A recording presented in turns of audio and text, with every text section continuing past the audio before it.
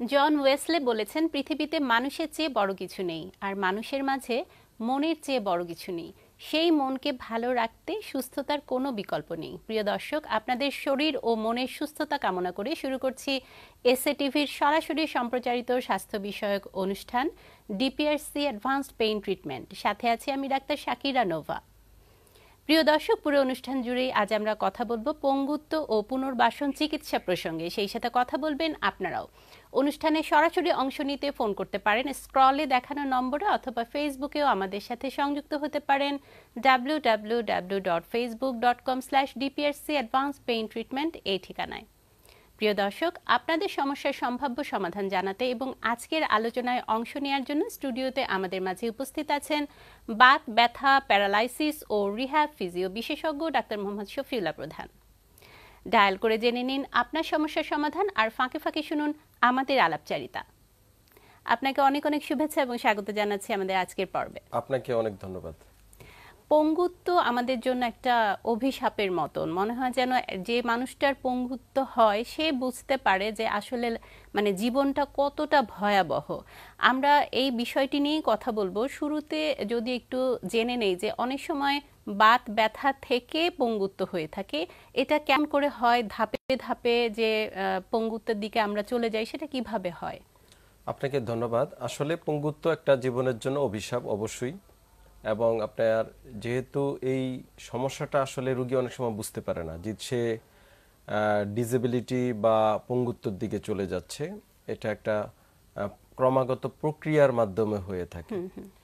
তো আমরা সাধারণত পঙ্গুত্ব যে রোগীগুলা সারা ওয়ার্ল্ডে আমরা দেখে থাকি, মোস্ট অফ দ্য রোগী হচ্ছে বিভিন্ন ডিজিজ ইনডিউসড, আপনি বলছেন বাত ব্যথা, আর্থ্রাইটিস, শারীরিক বিভিন্ন রোগে আক্রান্ত হয়ে পঙ্গুত্ব বরণ করতে পারে। বিভিন্ন স্ট্রোক, এই সংখ্যাটা বেশি অনেক সময় হয় যে একটা অ্যাক্সিডেন্টের কারণে হয় বা হয়ে যায়, সেটা দুর্ঘটনাজনিত কারণ তো রয়েছে, যেটা হঠাৎ হয়ে যায়, কিছু করার থাকে না। কিন্তু কিছু কিছু বিষয় আছে যেগুলো খুব মানে ধীরে ধীরে হয়, এবং হয়তো আগে যদি আমরা সচেতন হই সেটা থামানো সম্ভব।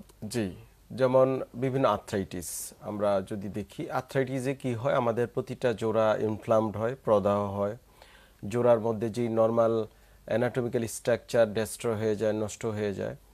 দেন জোড়ার যে ফাংশন বা মুভমেন্ট বা এক একটা জোড়ার এক এক কাজ, হাতের এক কাজ, পায়ের হাঁটুর এক কাজ, এই ফাংশনটা সে আস্তে আস্তে নষ্ট হয়ে যায় বা হারিয়ে ফেলে।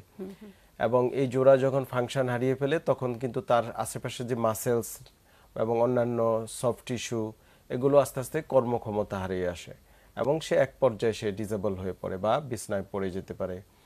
অনেকে একেবারেই বিছনায় পড়ে যেতে পারে, অনেকে হয়তো হাঁটা চলাফেরা ক্ষমতা হারিয়ে ফেলে, অনেকে আগে হয়তো হাঁটতে পারতো, এখন হাঁটা বন্ধ হয়ে গিয়েছে, অনেকে হয়তো আগে দৌড়াদৌড়ি করতে পারতো, সেটা বন্ধ হয়ে গিয়েছে, অনেকে আগে দাঁড়াতে পারতো, স্ট্যান্ডিং বা সিটিং বসে থাকতে পারতো, সেটাও বন্ধ, সে বিছানা থাকতে হয়। তো এটার আসলে ডিসেবিলিটির বিভিন্ন মেজারমেন্ট আছে, আমরা গ্রেড করে থাকি, বিভিন্ন মেজারমেন্ট হয়ে থাকে। কিন্তু বাত ব্যথাজনিত যে ডিসেবিলিটিসগুলা, এটা কিন্তু মাসের পর মাস, বছরের পর বছর লাগে ডিসেবিলিটিগুলো হতে, এবং রোগী যখন টোটালি ডিসেবল হয়ে পড়ে এবং সে যখন বুঝতে পারে, তখন কিন্তু অনেক সময় কিছু করার আর থাকে না। আর এটা কিন্তু একটা একদিনের প্রক্রিয়া না, এবং আস্তে আস্তে আস্তে আস্তে হতে থাকে। যেমন আর্থ্রাইটিস জনিত ডিসেবিলিটি গুলা রোগী হয়তো প্রাইমারি তার ব্যথা নিয়ে সে কনসার্ন থাকে, যে ব্যথা না থাকলে সে যে চলতে পারছে না, হাঁটতে পারছে না, মুভমেন্ট করতে অসুবিধা হচ্ছে, ওই দিকে তার কনসার্ন নাও থাকতে পারে। কারণ যেহেতু ব্যথা তার কাছে অসহ্য কষ্ট হয়, এই কষ্ট নিয়ে সে পড়ে থাকে। তো এই জন্য আমরা যারা ডিসেবিলিটি রিহ্যাবিলিটেশন স্পেশালিস্ট আমরা কাজ করি, আমরা রোগীকে তার বর্তমান সমস্যার পাশাপাশি ভবিষ্যতে কি কি হতে পারে, স্পেশালি যে ডিসেবল হয়ে যেতে পারে, সেই দিকে বেশি মনোযোগ দেওয়ার চেষ্টা করি রোগীদেরকে। এবং সেই দিকে রোগীকে আমরা এই সকল রোগীর যে ইতিহাস এবং আগের যে রিসার্চ ওয়ার্ক এবং তাকে লাইফস্টাইল এবং এই জাতীয় সমস্যা কি হতে পারে, রোগের ভাগ্য কি, এগুলো আমরা তাকে আগেই বিভিন্নভাবে বোঝানোর চেষ্টা করি। আপনি যদি একটু ভাগ ভাগ করে বলেন যে কোন ধরনের বাত ব্যথায় কোন ধরনের পঙ্গুত্ব হতে পারে, বিভিন্ন রোগ আছে, কতদিন পর এটা ডেভেলপ করে? ধন্যবাদ। আসলে বাত ব্যথা যদিও একটা বিশাল সাবজেক্ট, তো মোস্ট অফ দা ক্ষেত্রে যেটা হয় যে যেমন পুরুষদের কিছু আর্থ্রাইটিস রোগ, অ্যানকাইলোজিং স্পন্ডিলাইটিস, তো এই রোগে কি হয়, প্রতিটা জোড়া আস্তে আস্তে প্রদাহ হয়, প্রদাহ হয়ে জোড়াগুলো নিজে নিজে ফিক্সড হয়ে যায়, একটা হাড় আরেকটার সাথে জোড়া লেগে যায় ইনফ্লামড হয়ে। এবং দেখা যায় যে যেমন ধরেন স্পাইন যখন ফিক্সড হয়ে যাবে তখন সে আর মুভ করতে পারবে না, কারণ জোড়া তো ফিক্সড। এমন হতে পারে রুগীর আর পেইন নাও থাকতে পারে, এক পর্যায়ে রুগী হয়তো পেইনের কথা আর বলবে না, কিন্তু সে দেখবে পেইন নাই, কিন্তু যখনই সে মুভ করতে যাবে সে পেইন নাই, সে হ্যাপি, তার কষ্ট নাই, কিন্তু সে কিন্তু পারছে না হাঁটতে, স্বাভাবিকভাবে চলাফেরা বন্ধ হয়ে যায়। তো এটা হচ্ছে আর্থ্রাইটিস রোগীর যেমন কমন, যেমন মহিলাদের রিউমাটয়েড আর্থ্রাইটিস, তার স্বাভাবিক কাজকর্ম বন্ধ হয়ে যাচ্ছে, তার মানে তো সে ডিসেবলড হয়ে গেল। এবং তার ব্যক্তিগত লাইফ, তার কাজের প্রফেশনাল লাইফ, সোশ্যাল লাইফ, মানে সকল লাইফ, ইভেন কি রিলিজিয়াস যে ধর্মের যে লাইফ আছে সবই তার আস্তে আস্তে আস্তে আস্তে বন্ধ হয়ে আসে। আর অন্যান্য আর্থ্রাইটিস যেমন রিউমাটয়েড আর্থ্রাইটিস আছে মহিলাদের কমন আমরা পেয়ে থাকি, বাচ্চাদের বিভিন্ন আর্থ্রাইটিস, পার্থেস ডিজিজ বা জুভেনাইল ইডিওপ্যাথিক আর্থ্রাইটিস, বা মহিলাদের যে আর্থ্রাইটিসগুলা, এগুলো সেম প্রসিডিউরে হয়। তবে এগুলো বেশিরভাগ ক্ষেত্রে সাইনোভিয়াল যে জয়েন্টগুলো আছে, স্পেশালি হাঁটু, অ্যাঙ্কেল জয়েন্ট, শোল্ডার, হাতের জয়েন্ট, ছোট জয়েন্ট, যে জোড়াতে মানে আমরা সাইনোভিয়াল ফ্লুইড থাকে, মুভমেন্ট বেশি হয়, এই জোড়াগুলো এফেক্ট হয়। প্রাইমারি সে ব্যথা নিয়ে কনসার্ন থাকে এবং জোড়াগুলো ফুলে যেতে পারে, জোড়া আস্তে আস্তে আস্তে আস্তে প্রক্রিয়া হতে হতে এক পর্যায়ে জোড়া ভিতরে যে স্ট্রাকচার নষ্ট হয়ে যায়, তখন হয়তো ব্যথার পরিমাণটা কমে আসে, কিন্তু ইন দ্য মিন টাইম সে কিন্তু জোড়ার আর যে ফাংশন বা যে অ্যানাটমিক্যাল স্ট্রাকচার এগুলো আর থাকে না, এবং ব্যাক করে আনা কোনোভাবে সম্ভব হয় না। তখন দেখা যায় হাতের আঙ্গুল একদিকে বেঁকে গিয়েছে, হাঁটু একদিকে, হাতার ডানে বামে বা পিছনে বেঁকে যায়, তখন সে দেখা যায় যে ব্যথার পাশে, এই রোগীগুলো ব্যথা প্রেজেন্টেশন আজীবনই থাকে, একেবারে মৃত্যুর আগ পর্যন্ত। কিন্তু ওই সাথে তার এই ডিসেবিলিটিস, যে সে ওই যে জোড়া যেহেতু নষ্ট হয়ে গিয়েছে, সো নষ্ট হলে সে আর স্বাভাবিকভাবে হাঁটতে পারবে না, স্বাভাবিকভাবে সে নিচে বসতে পারবে না, স্বাভাবিকভাবে চলাফেরা করতে পারবে না। আর আপনি যেটা বলছেন যে কিছু ডিজিজ আছে বা কিছু ইনজুরি আছে যেটা হঠাৎ হতে পারে, যেমন road accident, spinal cord injury, পড়ে গিয়ে আঘাত পেয়ে পড়ে যে অনেকে হতে পারে, বা এই যে খেলার মধ্যে হচ্ছে এখন ফুটবল খেলা, যে কোনো স্পোর্টস ইনজুরি, হঠাৎ স্পাইনাল কর্ড ইনজুরি হয়ে গেল, বা যে কোনো একটা হাড় ভেঙে গেল বা জোড়া খুলে গেল, দিস ইজ অ্যানাদার ডিসেবিলিটিস। তো এটা হচ্ছে তাৎক্ষণিক হবে। আর আমরা যে রোগীগুলা বেশিরভাগ পাই সেগুলো হচ্ছে বিভিন্ন ডিজিজ ইনডিউসড, দীর্ঘমেয়াদী কোনো ক্রনিক যে ডিজিজ গুলোতে সে অনেক বছর ধরে ভুগছে। ভুগছে, এবং এই রোগীগুলো আসলে চিকিৎসার ক্ষেত্রে অবহেলা করে বেশি, যেহেতু রোগটা প্রসেসও দীর্ঘদিন, এবং যার কারণে ট্রিটমেন্ট অবহেলাটাও রোগীর বেশি হয়ে থাকে। আর যেটা একিউট, যেমন ইনজুরি জনিত হয়, তখন কিন্তু রোগী কনসার্ন হয়ে যায়, সে কনসার্ন হয়ে যায়, সে দ্রুত হাসপাতালে এবং স্পেশালিস্টের কাছে চেষ্টা করে যেটা রিকভারি করার। তো এই জন্য আমরা মানে প্রত্যেকটা রোগ কিভাবে হচ্ছে বা এটার ভবিষ্যৎ কি, বা মানে ট্রিটমেন্ট দিলে কি হতে পারে, না দিলে কি হতে পারে, এগুলো আমরা রোগীদেরকে সম্পূর্ণভাবে বোঝানোর চেষ্টা করি। কেন রোগী যদি না বুঝে, সে হয়তো এক বছর পরে বলবে, হ্যাঁ ডাক্তার সাহেব আপনি তো আগে থেকে আমাকে বললেন না যে আমার এরকম একটা সমস্যা হতে পারে, তাহলে আমি একটু সিরিয়াসলি চিকিৎসাটা করতাম। বা রিহ্যাবিলিটেশন এই টার্মটা আমি জানিই না বা বুঝি না, আমি তো কেবল ওষুধ খেয়ে যাচ্ছি। অনেক রোগী এসে বলে, স্যার আমাকে কেউই বলেন এত বছর যে এই জাতীয় চিকিৎসা আছে, যেটার মাধ্যমে আমি এখন হাঁটতে পারছি, স্বাভাবিক জীবনযাপন করতে পারছি। আগে তো মানে একজনের উপরে ডিপেন্ড করে আমাকে চলতে হতো, এখন নিজে চলাফেরা করতে পারছি। সে যদি তার দৈনন্দিন জীবনের যে কাজগুলো, একান্ত যে ব্যক্তিগত কাজগুলো যদি সে নিজে করতে পারে, এটাও একটা বড় পাওয়া। অবশ্যই অনেক সময় দেখা যায় যে কোনো একটি দুর্ঘটনা ঘটলো, মেরুদণ্ডের কোনো বোনস, মানে ভার্টিব্রা যেটা আছে আমরা বলি, ছোট ছোট বোনস গুলো আছে, এগুলোতে ফ্র্যাকচার হলো, যেটাকে বলা হয় কম্প্রেশন ফ্র্যাকচার। সেই ক্ষেত্রে আসলে এই পুনর্বাসনের কোনো ভূমিকা আছে কি? অবশ্যই পুনর্বাসনের ভূমিকাটাই এখানে আসলে মূলত। কম্প্রেশন ফ্র্যাকচার হলেই আপনার সব ক্ষেত্রে কিন্তু সার্জারি করা যাবে না। আর আপনি সার্জারি করলেও সেটা কিন্তু তো একটা মানে একটা কনসার্ন হলো যে ওটা কত পার্সেন্ট হয়েছে, যদি 50% হয়ে যায় তখন সেই ক্ষেত্রে হয়তো সার্জারি দরকার হয়, কিন্তু যদি পার্শিয়াল কম্প্রেশন হয়, হ্যাঁ সেক্ষেত্রে সার্জারি ইন্ডিকেশনই নেই, ইন্ডিকেশনই নাই, মানে দেওয়াই যাবে না। হ্যাঁ তাহলে ট্রিটমেন্ট কি? ট্রিটমেন্টই হচ্ছে রিহ্যাবিলিটেশন। মানে এই ক্ষেত্রে তো শুধু ব্যথার ওষুধ খেয়ে খেয়ে সে ব্যথা কমিয়ে রাখলো, এটা তো কোনো ট্রিটমেন্ট হলো না। না, অবশ্যই না। এবং এটার সাথে যেটা হবে, আপনার যে একটা হাড় সে নিজে নিজেই ওখানে থাকে না, তাকে ধরে রাখার বিভিন্ন সফট টিস্যু থাকে, লিগামেন্ট থাকে, তার একটা বায়োমেকানিক্স আছে। মানে একটা হাড়ের, কারণ হাড় তো আমাদের শরীর ওজন ক্যারি করছে, মুভমেন্ট করছে, আপনার মাসেলগুলোর সাথে সে অ্যাটাচড, লিগামেন্টের সাথে অ্যাটাচড, স্ট্রাকচারাল মানে ফ্রেমওয়ার্ক হচ্ছে আমাদের বোনস। সো এই বোনসের স্ট্রাকচারাল ফ্রেমওয়ার্ক যে এর একটা ইঞ্জিনিয়ারিং ব্যাপার। সো এই বায়োমেডিক্যাল স্ট্রাকচার ইঞ্জিনিয়ারকে আপনাকে যদি মেনটেন করতে হয় এবং নষ্ট না যেন হয়, তার জন্য আপনাকে রিহ্যাব করতেই হবে। রিহ্যাবিলিটেশনের বিকল্প কোনো ট্রিটমেন্ট নাই। সেক্ষেত্রে আপনাকে মাসেলের স্ট্রেংথ বাড়াতে হবে, ওই জায়গার লোকাল সার্কুলেশন বাড়াতে হবে।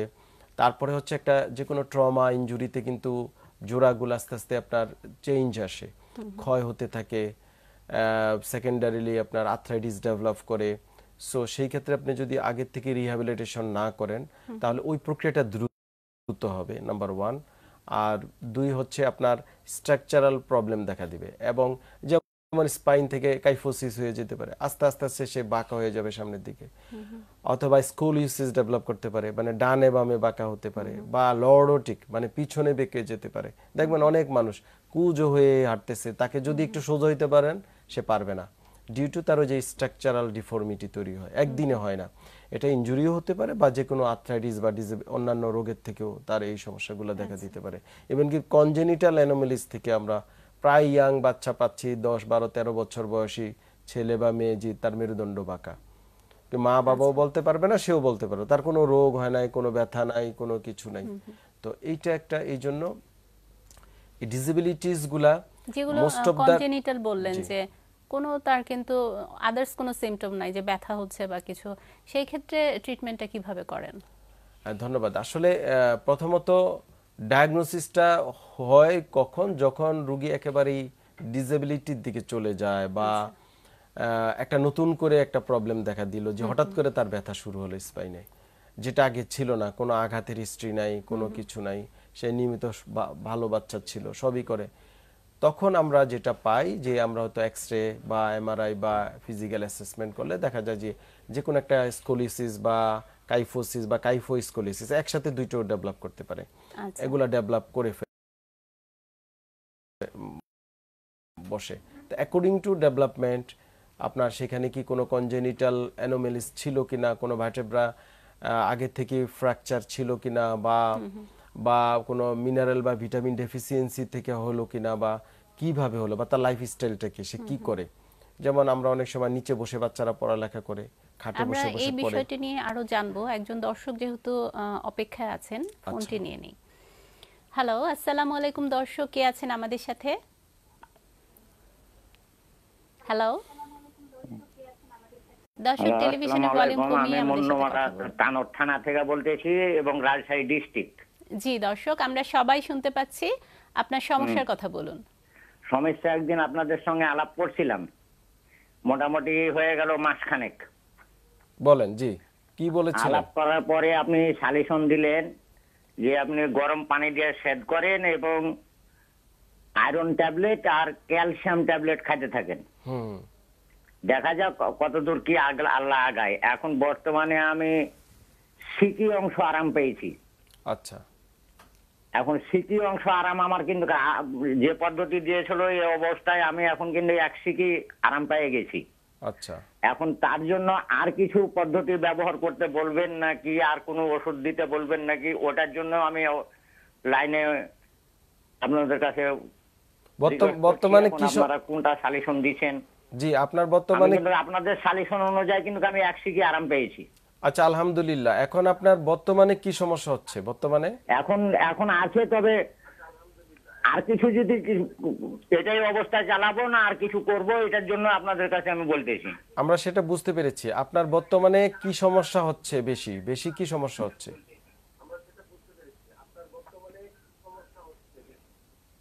এখন বেশি সমস্যা হয়েছে আমার পায়ে, এখন মাঝে মাঝে মাংসর মনে হচ্ছে যে জাম ধরছে এই মাত্র। আচ্ছা, জি, আমি মোটামুটি বুঝতে পেরেছি। হয়তো আমাদের আগের কোনো প্রোগ্রামে উনি ফোন দিয়েছিল, কিছুটা উপকার পেয়েছে। এখন পায়ে তার জাম পায়ের ধরে থাকে, সমস্যা ছিল। জাম ধরে থাকে। তাকে জাম ধরার মানে আরো ওনার অনেক ডাটা আমাদের দরকার ছিল, যে আগের হিস্ট্রিটা কি ছিল, যেহেতু লাইভে হতো আমাদের তো মনে থাকার মানে কথা না। অনেক প্রশ্ন আসে, অনেক আসতেই দর্শক পারে। তো ফোন করেন। তো জাম ধরার ক্ষেত্রে আমার সাজেশন, আপনি কিছু শুয়ে শুয়ে ব্যায়াম করতে পারেন, যেগুলো আমরা বলি স্ট্যাটিক টাইপ এক্সারসাইজ। আপনার যারা বুঝে, আপনার নিজের লোক, যারা আপনার প্রিয়জন, তাদের সাথে কথা বললে হবে। আপনি স্ট্যাটিক, আমি আবারও বলি STATIC, স্ট্যাটিক টাইপ এক্সারসাইজ, এই এক্সারসাইজগুলো আপনি শুয়ে শুয়ে করেন। যেমন চিত হয়ে শুয়ে হাঁটুর নিচে কোনো টাওয়াল পেঁচে হাঁটু দিয়ে চাপ দেওয়া, গোড়ালি দিয়ে বিছানায় প্রেসার দেওয়া, শোল্ডার দিয়ে প্রেসার দেওয়া, এই জাতীয় স্ট্যাটিক টাইপ এক্সারসাইজ আছে, যেগুলো আমার ইউটিউব চ্যানেলে, ফেসবুকেও দেওয়া আছে, অথবা আপনি ইন্টারনেটে গুগলে গিয়ে সার্চ করে দেখবেন, অনেক ব্যায়াম দেওয়া আছে স্ট্যাটিক টাইপ এক্সারসাইজ। সো এই টাইপের এক্সারসাইজ যখন আপনি করবেন, দেখবেন অনেকাংশই জামগুলা দেখবেন ফ্রি হয়ে আসছে। আর পাশাপাশি যদি আপনি হাঁটার অভ্যাস, মানে হাঁটা সম্ভব হয় আপনার দ্বারা, হাঁটবেন। সাঁতার কাটা, আমি শীতে রুগীদেরকে সাঁতার কাটতে না করি, কারণ ঠান্ডা পানিতে অনেক সময় এই যে এটা আরও সমস্যা বেড়ে যেতে পারে। যখন গরম ঋতুতে তখন সাঁতার কাটতে পারে, বা যদি সুইমিং পুল থাকে যেখানে ওয়ার্ম ওয়াটার থাকে, সেখানে সাঁতার কাটতে পারে।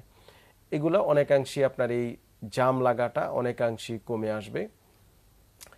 আর কিছু ওষুধ আছে, আসলে সেটা রুগী না দেখে দেওয়া যাবে না, সেটা রুগী দেখে দেন ওষুধ হয়তো দিতে হবে। তো আপনি যে চিকিৎসাটা করছেন ওটার পাশাপাশি আপনি মিকোবেলামিন একটা ট্যাবলেট পাওয়া যায়, ভিটামিন 0.5 mg, একটা করে দুবেলা খান। আর স্ট্যাটিক টাইপ এক্সারসাইজগুলা আমার ইউটিউব, ফেসবুক বা অন্যান্য ডাক্তারদের এক্সারসাইজ দেওয়া আছে, দেখে শিখে আপনি একটু ট্রাই করেন। আমাদের সাথে আরো একজন দর্শক অপেক্ষায় আছেন, ফোনটি নিচ্ছি। হ্যালো, আসসালামু আলাইকুম দর্শক, কে বলছেন, কোথা থেকে বলছেন?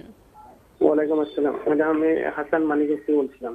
জি দর্শক, আপনার সমস্যার কথা বলুন। আমার বাতের সমস্যা।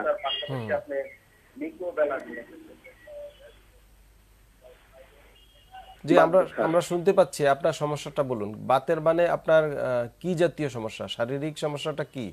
ব্যথা না? জি, ব্যথা না ফুলে যায় শরীর? ব্যথা একেবারে রক্ত টান টান টান হয়ে যায়। আচ্ছা, সারা শরীরে? জি। বয়স কত? আপনি কি করেন? 42। যে আপনি কি করেন, পেশা কি? দোকানে বসে বসে করি আর কি। আচ্ছা, এই প্রতিটা জোড়া কি ফুলে যায় পাশাপাশি?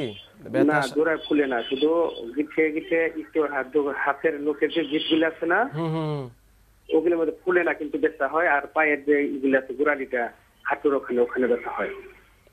আচ্ছা, জি, ধন্যবাদ। ওনার হাতের স্মল জয়েন্টগুলা, পায়ের গোড়ালি, এগুলাতে ব্যথা হয়, ফুলে না, এটা হতে পারে। তো আসলে এই ক্ষেত্রে আমরা কিছু ব্লাড টেস্ট খুব জরুরি আমাদের, যেমন ভিটামিন টেস্ট, স্পেশালি ডি, খুবই ইম্পর্টেন্ট। আমরা ডি বাংলাদেশে, সারা ওয়ার্ল্ডে আমরা কিন্তু ডেফিসিয়েন্সি পাচ্ছি, আমরা বারবার বলে আসছি। এবং এটা অনেকে ডি আমরা দেওয়ার পরেও কিন্তু ধরেন যে কয়দিন খেলো ওই কয়দিনই কারেকশনে থাকে, আবার হাইপো হয়েছে। সো এই জন্য ভিটামিন ডিটা একজন অবশ্যই স্পেশালিস্টের তত্ত্বাবধানে প্রত্যেকটা মানুষকে কন্টিনিউ করা উচিত, এবং কি বাচ্চাদেরকেও ডোজ অনুযায়ী, এক একজনের এক এক ডোজ, এটা আজীবন খাওয়া উচিত ভিটামিন ডি। যার কারণে দেখা যাবে যে এই জাতীয় ব্যথার সমস্যা হতে পারে, বা অন্যান্য মিনারেল ডেফিসিয়েন্সি থেকেও হতে পারে। তো আপনার কিছু ব্লাড টেস্ট করা দরকার। আর পাশাপাশি আপনি যেমন গোড়ালির ব্যথা কথা বলছেন, গোড়ালির ব্যথার জন্য আমরা সবাইকে বারবার বলছি, আপনারা জুতো অবশ্যই নরম জুতো ব্যবহার করতে হবে। সেটা আপনি যেই জুতোই ব্যবহার করেন, ক্যাটস হোক বা শু হোক বা পন্স হোক বা চপ্পল, যাই ব্যবহার করেন না কেন, অবশ্যই সোলটা সফট হতে হবে এবং খালি পায়ে হাঁটা যাবে না। অনেকে বাসায় খালি পায়ে হাঁটেন, যার কারণে পায়ের তলায় গোড়ালি বা সামনের জায়গাগুলোতে বা পায়ের পাতাতে পেইন হয়, উপরের অংশে পেইন হতে পারে, অ্যাঙ্কেলে বা যেটা গোড়ালির যে জোড়াটা সেখানে ব্যথা হতে পারে। জুতাটা অবশ্যই ইম্পর্টেন্ট। আর আপনাকে যেটা বলবো যে ভিটামিন ডি আপনি যদি না খেয়ে থাকেন, ভিটামিন ডি ডাক্তারের পরামর্শ অনুযায়ী খেতে পারেন। কিছুদিন ক্যালসিয়াম একটা করে প্রতিদিন খেয়ে দেখতে পারেন। আর পাশাপাশি ওয়ার্ম ওয়াটার শাওয়ার নিতে পারেন, মানে কুসুম গরম পানিতে গোসল করবেন। শীতের যে সকালের রোদ 9টা-10টার দিকে যে রোদটা আছে খুবই ইফেক্টিভ।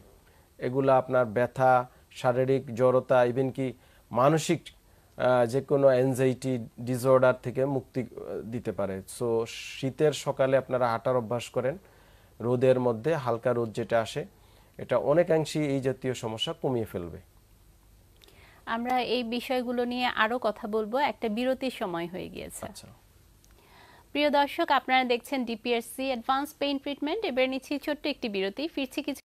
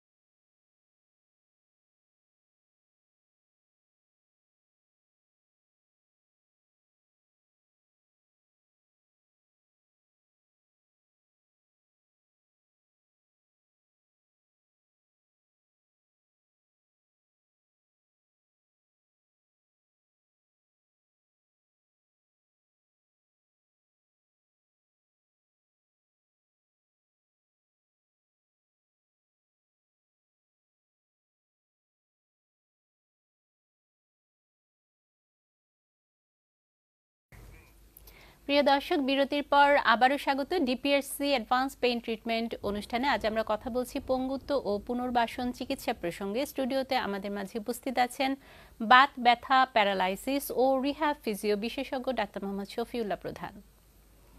আমরা বিরতির আগে কথা বলছিলাম যে বিভিন্ন বয়সে আসলে বিভিন্ন ধরনের সমস্যা হয়, পঙ্গুত্ব হয়ে যায়। তো সেই বিষয়টিতেই ফিরে যাচ্ছি। যেটা বলছিলেন যে অনেক সময় দেখা যায় যে বাচ্চাদের ক্ষেত্রে কনজেনিটাল কিছু সমস্যা থাকতে পারে, আবার পরেও কিছু ডেভেলপ করতে পারে। সেই বিষয়টিতে একটু বিস্তারিত জানবো। জি, কনজেনিটাল অনেক সময় যেটা বাবা মা বুঝতে পারে না বা বাচ্চাও জানে না, যে হয়তো স্ট্রাকচারটাই তার প্রবলেম ছিল। যখন ডেভেলপমেন্ট হয় আমাদের যে বডির ফিজিক্যাল ডেভেলপমেন্টটা, তখন হয়তো তার এই সমস্যাটা আস্তে আস্তে ইন্টারনালি হচ্ছিল, সে বুঝতে পারেনি। যখন একটু অ্যাডাল্টের দিকে যায়, মানে কিশোর কিশোরী, তখন এই সমস্যাটা দেখা দেয়। যে হয়তো সে একদিন খেয়াল করে যে তার হঠাৎ কোমর ব্যথা বা ঘাড় ব্যথা বা পিঠে ব্যথা হচ্ছে বা শ্বাসকষ্ট হচ্ছে বা স্বাভাবিক দৌড় দিতে সমস্যা হয় যেটা আগে ছিল না, এগুলা তখন সে নোটিস শুরু করে। এবং অনেক সময় যে তারা হয়তো অনেকে স্পাইন বাঁকাটা খেয়াল করে না, কারণ সবাই তো আয়নার সামনে ওইভাবে নিজেকে খেয়াল নাও করতে পারে, বা এটা আরেকজন যদি দেখে তখন। কিন্তু ইন দ্য মিন টাইম তো অলরেডি আপনার ডিসেবিলিটি বা প্রবলেমটা তৈরি হয়েই যায়। যদি এটা এই জন্য বাচ্চাদের এই বিষয়টি নিয়ে কথা বলবো। একজন দর্শক লাইনে আছেন, যেহেতু আমি ফোনটি নিয়ে নিচ্ছি। হ্যালো, আসসালামু আলাইকুম দর্শক, কে আছেন আমাদের সাথে? ওয়ালাইকুম আসসালাম। জি দর্শক, আমরা সবাই শুনতে পাচ্ছি। আপনার পরিচয় দিয়ে সমস্যার কথা বলুন। ম্যাডাম, আমি আমার নাম তারিফ হোসেন। জি জি দর্শক, আমরা সবাই শুনতে পাচ্ছি। জেলা চুয়াডাঙ্গা। এবং দর্শক আমি একটু স্যারের সাথে একটু পরামর্শ করতে চাচ্ছি। জি, আমরা সবাই শুনতে পাচ্ছি। আপনার সমস্যার কথা বলুন। বলেন, আপনার সমস্যা বলেন, আমি শুনতে পাচ্ছি। 2014 সালে মানে পড়ে গেছিলাম বাথরুমে পড়ে গেছিলাম গোসলখানায়। যাওয়ার পরে আপনার এই স্পাইনাল ব্লক হয়ে গেছিল। আমি ডাক্তার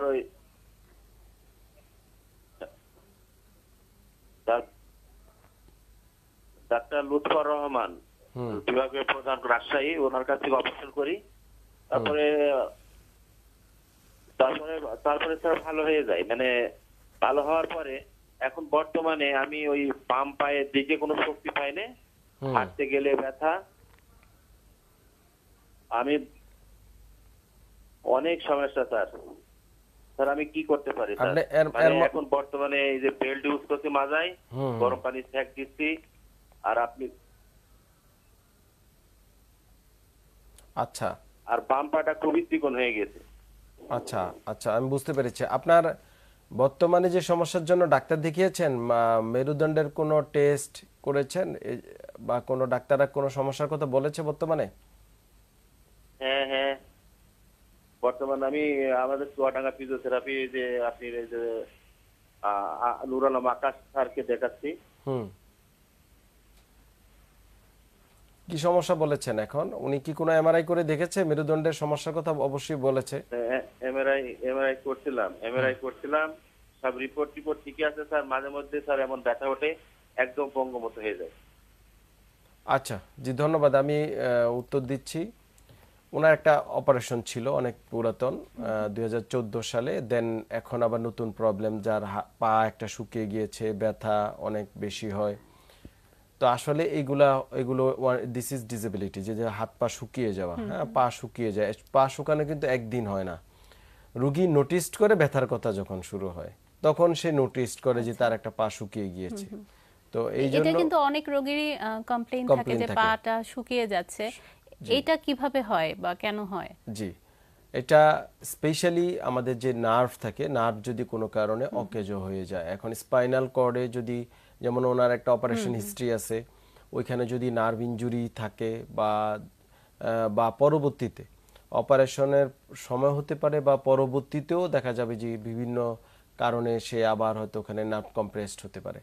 তখন কিন্তু নার্ভ যদি ব্লক হয়ে যায়, নার্ভের যে ইম্পালসটা মাসেলে ক্যারি করতে পারে না, তখন মাসেলগুলা তার শক্তি হারিয়ে ফেলে।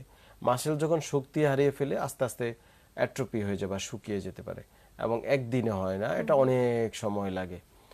ধীরে ধীরে ধীরে ধীরে এটা হতে থাকে, কারণ যখন মাসেল ওয়ার্ক করতে পারবে না, মুভমেন্ট হবে না, তখন মাসেলের সার্কুলেশন কমে আসবে, নিউট্রিশন সাপ্লাই কমে আসবে, ইলেকট্রিক্যাল ইম্পালস কমে আসবে, আস্তে আস্তে মাসেল অ্যাট্রোফি হয়ে যাবে, শুকিয়ে যাবে, সেল ডেথ হবে, টিস্যু আস্তে আস্তে ডেথ হয়ে আসবে।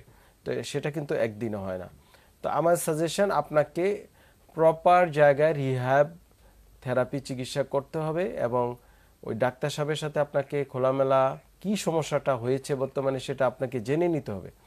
না হলে আপনি অন্ধকারে থেরাপি বা ফিজিওথেরাপি দিয়ে এদিক সেদিক সময় নষ্ট করে কোনো লাভ নেই, কারণ আপনার রোগ না নির্ণীত হলে শুধু থেরাপি দিয়ে উল্টো আরও ক্ষতি হয়ে যেতে পারে। তো বুঝে শুনে আপনাকে কাজটা করতে হবে। আমার সাজেশন, আপনি একজন ভালো বিশেষজ্ঞ চিকিৎসককে দেখিয়ে, এখন বর্তমান সমস্যাটা কি অপারেশনের কারণে হয়েছে না বা নতুন করে সমস্যা হয়েছে, অবশ্যই কোনো না কোনো কারণে হয়েছে, সেটা নার্ভ ইনজুরি হতে পারে বা কোনো কারণে কম্প্রেশন থাকতে পারে, অনেক সময় সার্কুলেটরি ডিসঅর্ডার থেকে হতে পারে, যে রক্ত চলাচল নালী সমস্যা থেকে হতে পারে। তবে সেটা প্রেজেন্টেশনটা একটু ভিন্ন হবে। পা শুকানোর সাথে কালার চেঞ্জ হয়ে যেতে পারে, অনেক সময় অনেকের ফুলে যেতে পারে, অনেকে গ্যাংগ্রিন, পচে যাওয়া, আঙ্গুল নষ্ট হয়ে যায়, এই জাতীয় কমপ্লেন আসতে পারে। কিন্তু আমার কাছে মনে হচ্ছে ওনার একটা nervous system disorder, this is one type of পঙ্গুত্ব বা ডিসেবিলিটি। তো এই জন্য আমরা এই রোগীদেরকে প্রাইমারি অ্যাসেসমেন্টটা কনফার্ম করতে হবে যে এটা কি কারণে হচ্ছে, দেন রিহ্যাবিলিটেশন, যেটা আমরা বারবার বলছি যে পুনর্বাসন চিকিৎসা। এবং পুনর্বাসন চিকিৎসা ডে বাই ডে আপডেট হচ্ছে, প্রত্যেকটা কেস অনুযায়ী আপডেট হচ্ছে এবং আপনার রেজাল্টও এক্সিলেন্ট আসতেছে এখন। এখন যে মডার্ন অ্যাপ্রোচগুলা যদি প্রপার ওয়ে করা যায়, অনেকের একটু সময় লেগে যায়, দেখা যাবে যে অনেকের মাস খানেক বা 2-3 মাসও লেগে যেতে পারে, অনেকের বছর সময় লেগে যেতে পারে। ইট ডিপেন্ডস অন কতটুকু ইনজুরি হয়েছে বা কতটুকু ডিসঅর্ডার বা কি সমস্যা আক্রান্ত, ওইভাবে চিকিৎসাটা আমরা দিয়ে থাকি, দেন আস্তে আস্তে রেজাল্ট আসবে। তো আমি আপনাকে বলবো আপনি এই কাজটা করেন এবং আপনি শুয়ে শুয়ে কিন্তু আপনাকে এক্সারসাইজ করতে হবে। যদি আপনি চলাফেরা করতে অসুবিধা হয়, বসে থাকা যাবে না, শুয়ে একেবারে থাকা যাবে না। শুয়ে শুয়ে বিভিন্ন ব্যায়ামগুলো দেওয়া আছে আমার ইউটিউবে, গিয়ে দেখবেন, হাঁটুর ব্যায়াম, পায়ের ব্যায়াম, যতটুকু পারেন আপনি দেখে দেখে শুয়ে শুয়ে ব্যায়ামগুলো কন্টিনিউ করেন, তাহলে এই যে শুকিয়ে যাওয়াটা অন্তত প্রিভেনশন হবে। দেন ইন দ্য মিন টাইম আপনি ভালো একজন চিকিৎসককে দেখে ট্রিটমেন্ট শুরু করতে পারবেন। আমাদের সাথে আরো একজন দর্শক সংযুক্ত হয়েছেন, ফোনটি নিচ্ছি। আচ্ছা, হ্যালো, আসসালামু আলাইকুম দর্শক, কে আছেন আমাদের সাথে? হ্যালো, জি দর্শক, আমরা সবাই শুনতে পাচ্ছি, পরিচয় দিয়ে সমস্যা কথা বলুন। আমি সুমন সাহেব মুন্সিগঞ্জ থেকে বলছিলাম। ওয়ালাইকুম আসসালাম। জি সুমন সাহেব বলেন, শুনতে পাচ্ছি। স্যার, আমার ওই যে কোমরে ব্যথা ছিল। আচ্ছা, কোমরে ব্যথা থেকে মানে বাম সাইডে ব্যথাটা, বাম সাইডে থেকে বাম পায়ে চলে গেছিল। এখন আমি ওই যে শ্যামলিতে চিকিৎসা নিয়েছি, 21 দিন ভর্তি ছিলাম। আচ্ছা, ওই স্যারে বলছিল 21 দিন চিকিৎসা নিয়েছি, থেরাপি দিছি, আচ্ছা, বাসায় 21 দিন রেস্টে থাকতে বলছিল, ব্যায়াম করতেছি। এখন স্যার কোমরে ব্যথাটা চলে গেছে, কিন্তু ওই যে বা পায়ের উরুর মধ্যে ব্যথা পাই, টিভি দিলে ব্যথা পাই স্যার। এখন আমি কি করতে পারি স্যার? টিপ দিলে ব্যথা পান, কিন্তু হাঁটা চলাফেরায়? স্যার এখন হাঁটা চলা মানে 21 দিন হয়ে গেছে, হাঁটা চলা এখন একটু একটু করি, মানে হাঁটলে ব্যথা পাই না, কিন্তু এখন আমার উরুতে টিভি দিলে অনেক ব্যথা পাই, মানে পাটা বাস করতে পারি না, টয়লেটে বসলে ব্যথা লাগে। আচ্ছা আচ্ছা, জি আমি বুঝতে পেরেছি আপনাকে এখন।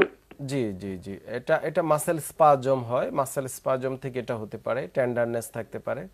তো আপনি উরুতে কুসুম গরম সেক দেন নিয়মিত, এবং এটা কোয়াড্রিসেপ স্ট্রেসিং এক্সারসাইজ আছে। আপনি উপর হয়ে শুয়ে, ঠিক উপর হয়ে শুয়ে হাঁটু দুটা পিছনে ভাঁজ করে বা কাউকে বলবেন আস্তে আস্তে স্ট্রেস দিতে।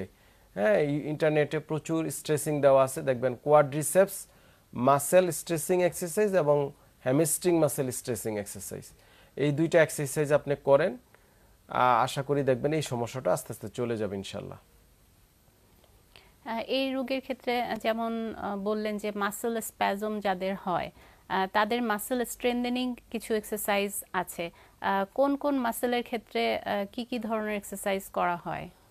আপনাকে পিঠে ধন্যবাদ। আছে, কোমরের জন্য অনেকে পায়ের সমস্যা, বিভিন্ন ধরনের সমস্যা হতে পারে। ধরেন মানুষের যেই প্রবলেমটা, হ্যাঁ, ওটা আমরা এট ফার্স্ট অ্যাসেস করার চেষ্টা করি যে কয়েকটা প্রবলেম, যেমন অনেক ওই যে উনি বলছে যে ওনার পা শুকিয়ে যাচ্ছে, দিস ইজ একটা প্রবলেম। আরেকটা হচ্ছে অনেকে বলতে পারে যে পা ব্যথা করে বা শক্তি পাচ্ছে না। এটা অ্যাকর্ডিং টু অ্যাসেসমেন্ট অনুযায়ী আমরা করে থাকি। এবং আমাদের আপনি জানেন যে প্রতিটা জোড়ার প্রত্যেকটা মাসেলস আছে, যে মেইন মাসেল এবং সিনার্জিস্টিক মাসেল, মানে প্রাইম মুভার এবং সিনার্জিস্টিক, মূল মাসেল এবং তাকে সাহায্যকারী মাসেল আছে। তো আমরা ট্রাই করি এট ফার্স্ট মূল মাসেলটাকে অ্যাক্টিভ করা যায় কিনা। মূল মাসেল যদি কোনো কারণে ইনহিবিট হয়ে থাকে তাকে স্ট্রেনথেনিং করানো, যদি সে টাইট হয়ে যেতে পারে, যে বললাম স্পাজম, তাকে স্ট্রেচিং করানো। হ্যাঁ, ব্যথা হবে, ব্যথা হবে এবং মনে হবে তার শক্তি নেই, আসলে মাসেল স্পাজম হয়ে আছে। তো তাকে আমরা স্ট্রেস করানো, তাকে তার নরমাল যে অ্যানাটমিক্যাল লেন্থটাকে আবার রিকারেক্ট করা, রিস্টোর করা। দেন পাশাপাশি আপনার স্ট্রেনথেনিং করা। অনেক সময় গ্রেড কমে যায়, ধরেন নরমাল গ্রেড হচ্ছে 5 থেকে কমে 3-তে চলে আসতে পারে, 2-তে চলে আসতে পারে, 4-এ চলে আসতে পারে। আমরা তখন স্ট্রেনথেনিং এক্সারসাইজ করি। তো এখন সাধারণত স্পাজম বা টাইট হয়ে গেলে আমরা স্ট্রেসিং এক্সারসাইজ করাই। আমরা মাসল স্পাজম নিয়ে আরো কথা বলবো, একজন দর্শক অপেক্ষায় আছেন। জি, হ্যালো, আসসালামু আলাইকুম দর্শক, কে আছেন আমাদের সাথে? হ্যালো, আম্মুর সমস্যার জন্য আমি ফোন দিছিলাম। জি দর্শক, আপনার মায়ের সমস্যার কথাটি বলুন। আমার মায়ের সমস্যা হলো আজকে 10 বছর ধরে এই সমস্যা, ঠিক আছে? আমার মায়ের সমস্যা হলো আজকে 10 বছর ধরে এই সমস্যা, পুরো শরীরের হাড়ে হাড়ে ব্যথা। আর মনে করেন উনার এক বেলা যদি ওষুধ না খায় তাহলে উনি হাঁটতে পারে না, আর প্রায় সময় শরীর ফুলে যায়। আপনার মার রোগটা বলতে পারবেন? রোগের নাম কি? Rheumatoid arthritis? রোগের নাম হলো মনে করেন হাড় নাকি ক্ষয় হয়েছে। মানে যে ডাক্তার আমরা অনেক ডাক্তার দেখানো হয়েছে, কিন্তু যেখানে দেখাইছে সেখানে বলা হয়েছে যে হাড় ক্ষয় হয়েছে। আচ্ছা, আমি বুঝতে পেরেছি। মুখ করতে পারে না, হাত উপরে উঠে চুল বাঁধতে পারে না, মানে কোনো কাজ করতে পারে না উনি। আচ্ছা, আপনি বলছিলেন যে ওষুধ খেলে ভালো থাকে, আপনি কি বলতে পারবেন নামটা? ওষুধ খেলে একটু ভালো থাকে। যে ওষুধের এই কি ওষুধ খেলে ওষুধ না খায় তাহলে আবার এরকম হয়, মানে হাঁটতে পারে না। সেটা আবার আরেকটা সমস্যা হলো যদি মনে করেন চিরতা আছে না, চিরতার কোনো তিতা খাইলে ওনার প্রস্রাব বন্ধ হয়ে যায় এবং কি প্রস্রাবের সাথে রক্ত যায়। আচ্ছা, সেটা আমি বুঝতে পেরেছি, কিন্তু কি ওষুধ খেলে ব্যথাটা কমে আপনি বলছিলেন? ওষুধের নামটা বলতে পারবেন? আপনার সামনে আছে, বলা যাবে? ওষুধের নামটা আমি বলতে পারবো না, আমি আমার ভাই বোরে ফোন দিয়ে, আপনি একটু থাকবেন। হ্যাঁ, আচ্ছা, এটা তো আমাদের লাইভ, অনেক সময় লাগবে। আচ্ছা, আপনার মার বয়স কত? আমার মার বয়স হলো 65। জি, ধন্যবাদ, আমি বুঝতে পেরেছি। আমি উত্তর দিচ্ছি। ওনার মার সম্ভবত কোনো আর্থ্রাইটিস, আর যেহেতু 65 ইয়ার্স, অবশ্যই অস্টিওআর্থ্রাইটিস ডেভেলপ করেছে এবং অস্টিওপোরোসিস এই বয়সে মহিলাদের কমন। অস্টিওপোরোসিস যেটা আমরা নীরব ঘাতক রোগ বলে থাকি, ক্ষয় হয়ে গেছে ডাক্তাররা বলছে। তো ওষুধ হয়তো ব্যথার ওষুধ খেলে ব্যথা কমে থাকবে, কিন্তু এই রোগীগুলোকে আমরা আসলে রিহ্যাবিলিটেশন ভিন্নভাবে করে থাকি। আমরা চেষ্টা করি যত ব্যথার ওষুধ না দিয়ে তাকে ঘাটতি পূরণ করানো। যেমন বিভিন্ন সাপ্লিমেন্ট খুবই ইফেক্টিভ, মানে ব্যথাও কমবে, রোগীর কোনো ক্ষতিও হবে না এবং দীর্ঘমেয়াদী সে রেজাল্ট পাবে। বিভিন্ন glucosamine, hyaluronic acid, collagen type 2-1 এগুলো আছে। পাশাপাশি ভিটামিন ডি ল্যাকিংস থাকলে সেটা আমরা দিয়ে থাকি। তো কিছু মিনারেল টেস্ট করা দরকার, এবং পাশাপাশি ওনাকে রিহ্যাবিলিটেশনের অন্যান্য থেরাপি আছে যেগুলা খুবই ইফেক্টিভ। হয়তো কিছুদিন দিলে এবং রোগীকে যদি আমরা পাশাপাশি এক্সারসাইজ শিখিয়ে দিই, রোগী মোটামুটি ভালো থাকতে পারে। হয়তো ফলো আপ করতে হবে। আর যেহেতু এটা একটা প্রগ্রেসিভ ডিসঅর্ডার আর্থ্রাইটিস, এটা কিন্তু আবার হবে, এই জন্য ডাক্তারের একটা টাচে থাকতে হবে, সবসময় অ্যাসেস করতে হবে, মানে রেগুলার ফলো আপ করে থাকলে উনি ভালো থাকবে। কিন্তু শুধু ব্যথার ওষুধ খেয়ে চিকিৎসা করানো কোনোভাবেই উচিত না। এতে রোগীর বিভিন্ন সাইড ইফেক্ট হবে, পাশাপাশি যেটা হবে রোগটা আস্তে আস্তে আরো খারাপ হবে এবং এক পর্যায়ে সে আবার এই ঘুরে ফিরে একই কথা, ডিসেবিলিটি বা পঙ্গুত্ব সে বরণ করবে। সো এখন ব্যথার চিকিৎসা মানে ব্যথা নিয়ে ওরিড না হয়ে এই রোগটা কি এবং এই রোগটার ভবিষ্যৎ কি হতে পারে, যদি রোগী এবং ডাক্তার সমন্বয়ভাবে কাজ করতে পারে, ইনশাআল্লাহ প্রত্যেকটা মানুষ ডিসেবিলিটির দিকে যাবে না, বা গেলেও এটাকে আমরা রিহ্যাব করতে পারবো বা যতটুকু সম্ভব তাকে ফাংশনালি আনতে পারবো, চলাফেরা চালু রাখতে পারবো, কষ্ট কমাতে পারবো, একটা মোটামুটি একটা ভালো জীবনযাপন সে ইহকালে পাবে সে। আমাদের সাথে আরো একজন দর্শক সংযুক্ত হয়েছেন, ফোনটি নিচ্ছি। আচ্ছা, হ্যালো, আসসালামু আলাইকুম দর্শক, কে আছেন আমাদের সাথে? আসসালামু আলাইকুম। ওয়ালাইকুম সালাম। আমি মরিয়ম বলছি। জি দর্শক, আমরা সবাই শুনতে পাচ্ছি, আপনার সমস্যার কথা বলুন। আমি জানতে চাচ্ছিলাম স্যারের কাছে, আমি 1.5 বছর আগে জিবিএস রোগে আক্রান্ত হয়েছিলাম। এখন আমি মোটামুটি থেরাপির মাধ্যমে সুস্থ। আচ্ছা, কিন্তু আমার বুকের মাঝখানে মনে হয় যে আমার নিঃশ্বাসটা বন্ধ হয়ে যাওয়ার মতো হয়ে যায় মাঝে মাঝে, মাঝে মাঝে বা 1 ঘন্টা 1.5 ঘন্টা 2 ঘন্টা এরকম মাঝামাঝি সময়ের মধ্যে আমার মনে হয় যে শ্বাসটা বন্ধ হয়ে যাচ্ছে। আমি ডাক্তারের সাথে এর আগে কথা বলছি, দেখাচ্ছি, ডাক্তার আমাকে, আমি 2টা ওষুধ খাচ্ছি এখন, একটা হলো ইনজেবার, একটা হলো রিভার, 2টা ওষুধ খাচ্ছি এখন। এর মতো অবস্থায় আমার কি করা যেতে পারে, ডাক্তার যদি আমাকে একটু পরামর্শ দিতেন। জি অবশ্যই। আর আমি জিবিএস রোগী, পরবর্তী করণীয় কি আমার, জি জি জি আমার কিভাবে আমি ভালো থাকতে পারি, জি অবশ্যই, এটা জিনিস স্যার আমাকে জানাবে। জি ইনশাআল্লাহ। জিবিএস রোগটি সম্পর্কে আসলে আমরা অনেকেই জানি না বা জানা উচিত, এবং দর্শক আমাদের আগের প্রোগ্রাম দেখেছেন এবং সেটা ফলো করে এখন ভালো আছেন, আলহামদুলিল্লাহ, এটা আমাদের জন্য অনেক ভালো। এবং এখন যে তার কোয়ারিজগুলো রয়েছে এগুলো আমরা উত্তর দেব, একটা বিরতির সময় হয়ে গিয়েছে। আচ্ছা, প্রিয় দর্শক, আপনারা দেখছেন ডিপিআরসি অ্যাডভান্স পেইন ট্রিটমেন্ট। এবার নিচ্ছি ছোট্ট আরেকটি বিরতি, ফিরছি কিছুক্ষণের মধ্যে আমাদের সাথে।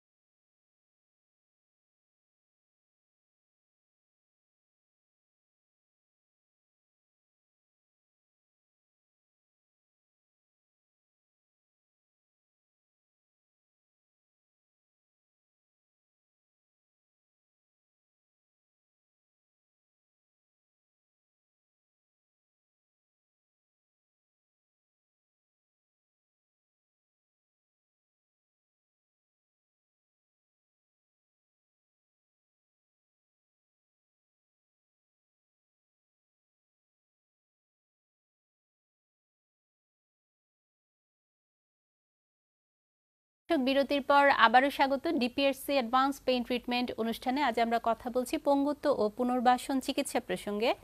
স্টুডিওতে আমাদের মাঝে উপস্থিত আছেন বাত ব্যথা, প্যারালাইসিস ও রিহ্যাব ফিজিও বিশেষজ্ঞ ডাক্তার মোহাম্মদ শফিউল্লাহ প্রধান। আমরা বিরতির আগে একজন দর্শকের প্রশ্ন নিয়েছিলাম, গুলেনবারি সিনড্রোমে উনি ভুগছেন এবং আপনার সাজেশন ফলো করে সে কিন্তু এখন ভালো আছে অনেকটা আগের চাইতে। এখন তার যে সমস্যা সেটা আমরা উত্তর দেব। জি, এখন ওনার ওই শ্বাসকষ্ট হয়, উনি যেটা বলছে মাঝে মাঝে এটা হয় এবং এটা ভবিষ্যৎ কি করবেন। তো আলহামদুলিল্লাহ আমাদের ডিপিআরসিতে আমরা এই জাতীয় ডিসেবিলিটি প্যারালাইসিস রোগী প্রায় রিহ্যাব করে থাকি। প্রচুর রোগী আমাদের এখান থেকে ভালো হয়ে চলে গিয়েছে। জিবিএস জনিত সমস্যা, এটা একটা অটোইমিউন ডিসঅর্ডার বা বিভিন্ন ভাইরাল ইনফেকশন থেকে হতে পারে।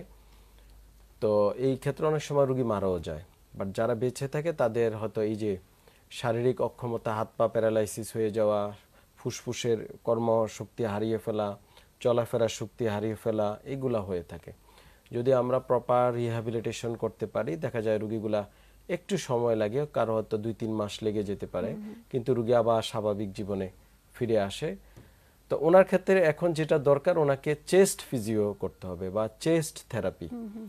এই জিবিএস নট অনলি রোগী, এই যে শীতকালে বর্তমানে এটাও কিন্তু আলাদা একটা সেক্টর, যে পালমোনারি রিহ্যাবিলিটেশন বলা হয় এটাকে। জি, এখন এই যে শীতকালে বিভিন্ন আমাদের অ্যাজমাটিক রোগী বাড়বে, চেস্ট ডিজিজ বা যেমন bronchitis, COPD, chronic obstructive pulmonary disease বা এই জাতীয় যত রোগ আছে, সেটা একেবারে বাচ্চা হোক বয়স্ক হোক সবার, এবং পালমোনারি রিহ্যাবিলিটেশন খুবই ভালো কাজ করে এই ক্ষেত্রে, খুবই ইফেক্টিভ। এবং এই যে যারা জিবিএস আক্রান্ত, ইভেন কি স্ট্রোক জনিত প্যারালাইসিস, এনি প্যারালাইসিস, এখন আমরা তাকে চেস্ট ফিজিও করতে বলি বা চেস্ট থেরাপি। তো চেস্ট থেরাপির কিছু অংশ আছে রোগীকে আমরা শিখিয়ে দিই, যেমন ডিপ ব্রিদিং এক্সারসাইজ, যে নাক দিয়ে শ্বাস নিয়ে হোল্ড করা কয়েক সেকেন্ড, দেন আবার ছেড়ে দেওয়া, এই জাতীয় এক্সারসাইজ আছে। তারপরে পাশাপাশি ওটার সাথে তাকে হাত দিয়ে তাকে কিছুটা মাসেলগুলোকে রেজিস্ট্যান্স দিয়ে এক্সারসাইজ করা, চেস্ট থোরাসিক স্পাইন মোবিলাইজিং করা, স্পাইন মোবিলাইজিং এক্সারসাইজ আছে, বিভিন্ন থেরাব্যান্ড বা আপনার যেমন গামছা বা ওলনা মহিলাদের, এটা দিয়ে তাকে চেস্ট এক্সপানশনে বাধা দিয়ে এক্সারসাইজ করা শেখানো, এগুলো আমরা করে থাকি। পাশাপাশি বিভিন্ন ডিভাইস ইউজ করে থাকি আমরা, স্পাইরোমিটারের মাধ্যমে স্পাইরো এক্সারসাইজ, শ্বাস প্রশ্বাসের ব্যায়ামের বিভিন্ন ডিভাইস এখন কিনতে পাওয়া যায় এবং মেশিনও আছে, যেগুলোর মাধ্যমে আমরা রেসপিরেটরি রিহ্যাবিলিটেশন করে থাকি। তো আমার মনে হয় উনি যদি এই জাতীয় থেরাপিগুলো নেয়, স্পেশালি ডিপ ব্রিদিং এক্সারসাইজ, ইউটিউবে দেওয়া আছে প্রচুর, আমিও দিয়েছি, ওই এক্সারসাইজগুলো উনি এখন করতে পারে। এবং thoracic spinal mobilising exercise, simple exercise, খুবই ইফেক্টিভ। এবং এক্সারসাইজগুলো অবশ্যই যেন অন্য মানে কেউ কাছাকাছি না থাকে, কারণ হচ্ছে অনেক সময় এক্সপেল হতে পারে, কফ হতে পারে, তো আরেকজনের হয়তো একটা কমিউনিকেবল ডিজিজ যেন না হয়। এই জন্য একটা নিরাপদ জায়গায় বসে এবং যেখানে একটা ভালো অ্যাটমসফিয়ার, খুব ভালো কোনো ধুলাবালি নাই, পরিবেশ ভালো, ভালো ভেন্টিলেটেড জায়গায়, সেখানে সে বসে বসে এক্সারসাইজগুলো করতে পারে, এতে খুবই উপকারে আসবে। তাহলে এই চেস্টের যে প্রবলেমগুলো অনেকাংশেই দেখা যাবে আস্তে আস্তে চলে যাবে। আমাদের সাথে একজন দর্শক অপেক্ষায় আছেন, আমরা ফোনটি নিয়ে নিচ্ছি। জি, হ্যালো, আসসালামু আলাইকুম দর্শক, কে আছেন আমাদের সাথে? হ্যালো, আসসালামু আলাইকুম। নওগাঁ থেকে। জি দর্শক, আমরা সবাই শুনতে পাচ্ছি, আপনার সমস্যার কথা বলুন। দর্শক, আমরা শুনতে পাচ্ছি, আপনার সমস্যার কথা বলুন। আমার শাশুড়ি আপনার মাজা ব্যথা, বাম সাইড, ডান সাইডে। বলেন আপনার সমস্যা শেষ করেন। জি, মানে হাঁটলেও লাগে, আপনার সব সময় ব্যথা করে। বয়স কত ওনার? বয়স আপনার 60 বছর। 60। আচ্ছা, এই মাজার ব্যথাটা কি পায়ের দিকে নামে, বাম পায়ে বা ডান পায়ে? হ্যাঁ, হেঁটেও ব্যথা করে, হেঁটেও ব্যথা করে। আচ্ছা আচ্ছা, জি ধন্যবাদ, আমি বুঝতে পেরেছি। ওনার শাশুড়ি পিএলআইডি, জি পিএলআইডি এবং আর্থ্রাইটিস দুইটা এট এ টাইমে, এবং 60 বছর বয়সে কমন রোগী, একেবারে টিপিক্যাল রোগী। কোমর ব্যথা, পায়ে ব্যথা চলে যাওয়া, হাঁটুতে ব্যথা, তো এই বয়সে হাঁটুতে অস্টিওআর্থ্রাইটিস ডেভেলপ করে, মেরুদণ্ড আর্থ্রাইটিস ডেভেলপ করে। তো এই জন্য এইসব রোগীকে এখনই যদি আমরা রিহ্যাব চিকিৎসা করতে পারি প্রপার ওয়ে, সঠিকভাবে তাকে পাশাপাশি এক্সারসাইজ শিখিয়ে দিতে পারি চিকিৎসার পাশাপাশি, তাহলে রোগীরা দেখা যায় প্রিভেনশনও হয়। যেমন ভবিষ্যতে যে খারাপগুলো হওয়ার কথা সেগুলো আগের থেকে সে প্রিভেন্ট করতে পারে। এবং নিয়মিত যদি রোগী এক্সারসাইজ করতে থাকে, নিয়ম মাইনে চলে, এখন উনি হয়তো একটু বয়স্ক মানুষ, উনি হয়তো জানে না, উনি ওনার মতো করে হয়তো চিকিৎসা করার পরে দেখা যাবে ভালো, উনি গিয়ে আবার ওনার মতো করে ওই নিচে বসে বসে কাজ করা, সামনে কুজু হয়ে ঝাড়ু দেওয়া, এগুলো হয়তো করার চেষ্টা করবে, যেহেতু সংসারে কাজ থাকতেই পারে। এগুলো অ্যাভয়েড করতে হবে, এগুলো করার টেকনিক জানতে হবে। এই জন্য একজন রিহ্যাবিলিটেশন বিশেষজ্ঞের সাথে কথা বলে ওনাকে জেনে নিতে হবে যে ওনার কাজের সাথে কিভাবে উনি খাপ খাইয়ে চলতে পারে। কারণ এক একজনের এক এক কাজ, এক একজনের ভূমিকা এক এক রকম, সংসারে হোক বা সামাজিকভাবে হোক বা প্রফেশনাল লাইফে হোক, সবার কিন্তু একই কাজ না। সো ওই কাজটা সে কিভাবে সমস্যাবিহীন করতে পারে, শারীরিক কোনো সমস্যা যেন না হয়, সেটা আমরা শিখিয়ে দিয়ে থাকি রুগীকে, এবং রুগী অনুযায়ী তাকে আমরা এক্সারসাইজ দিয়ে থাকি। ওইগুলো যদি করতে পারে দেখা যাবে যে আস্তে আস্তে ইমপ্রুভ হয়।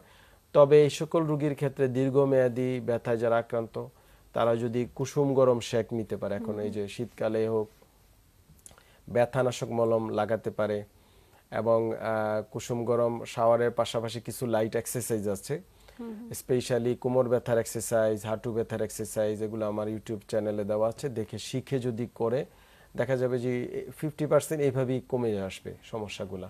বাকি হয়তো তাকে একটু ট্রিটমেন্টের আওতা আসতে হতে পারে।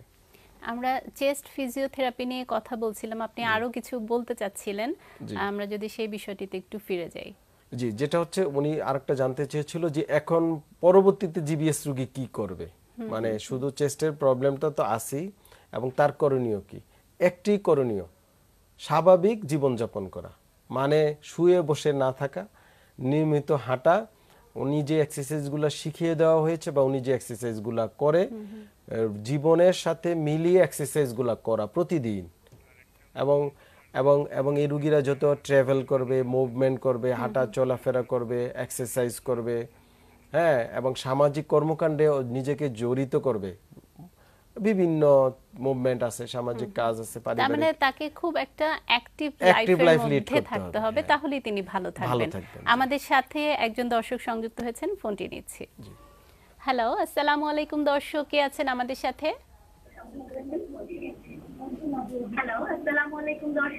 দর্শক টেলিভিশনের ভলিউম কমিয়ে আমাদের সাথে কথা বলুন। আসসালামু আলাইকুম, আমি সর্বপ্রথম স্যারের জন্য দোয়া প্রার্থনা করছি।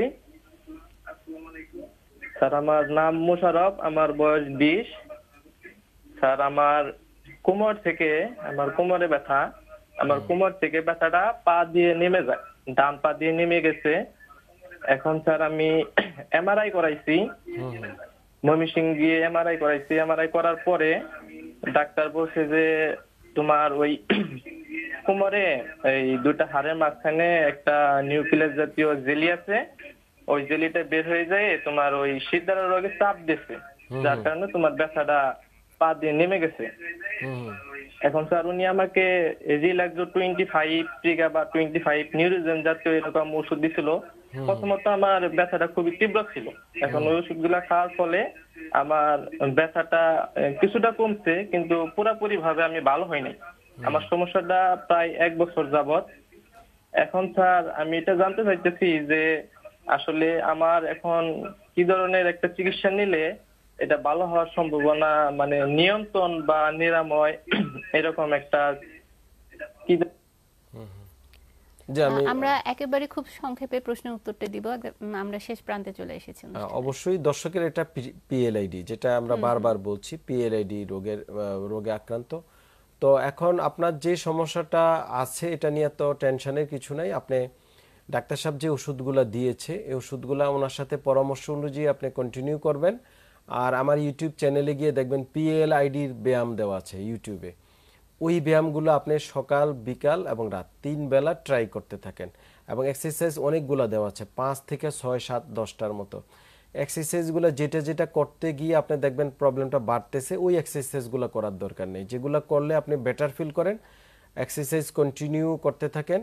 এবং আমার ইউটিউব ফেসবুকে আমার যে কমিউনিটিতে এবং ফেসবুকে যে পোস্ট আছে দেখবেন প্রচুর ছবি দেওয়া আছে যে নিয়ম কানুনগুলা, ওই নিয়মগুলা মেনে চলার চেষ্টা করেন। আশা করি আপনার বয়স কম আছে, এভাবে এক্সারসাইজ নিয়ম মানা এভাবে যদি চলা যায় এতে ইমপ্রুভ হয়ে যাবেন এবং ভালো থাকতে পারবেন। তারপরেও ট্রাই করে দেখলেন 1-2 মাসও ইমপ্রুভ হচ্ছে না, দেন হয়তো আপনাকে আবার কোনো বিশেষজ্ঞ ডাক্তারের শরণাপন্ন হয়ে হয়তো কোনো থেরাপি করতে হতে পারে, অনেক সময় অপারেশন লাগে। তবে আমি মনে হচ্ছে না আপনার অতটুক যেতে হবে। আপনাকে এই জিনিসগুলো ট্রাই করেন, ইনশাল্লাহ আল্লাহ পাক আপনাকে মুক্তি দিবেন এই সমস্যা থেকে। আমরা বেশ কিছু গুরুত্বপূর্ণ তথ্য আপনার কাছ থেকে জানতে পেরেছি, দর্শকরা নিশ্চয়ই উপকৃত হয়েছেন। আমরা অনুষ্ঠানে একেবারেই শেষ প্রান্তে চলে এসেছি, আপনাকে অসংখ্য ধন্যবাদ জানাচ্ছি এসটিভির পক্ষ থেকে। আপনাকে ধন্যবাদ এবং দর্শকদেরকে অসংখ্য ধন্যবাদ। প্রিয় দর্শক, এই ছিল আমাদের আজকের আয়োজনে। দেখা হবে আগামী পর্বে নতুন কোনো বিষয় নিয়ে। সে পর্যন্ত সবাই ভালো থাকুন, সুস্থ থাকুন, নিরাপদ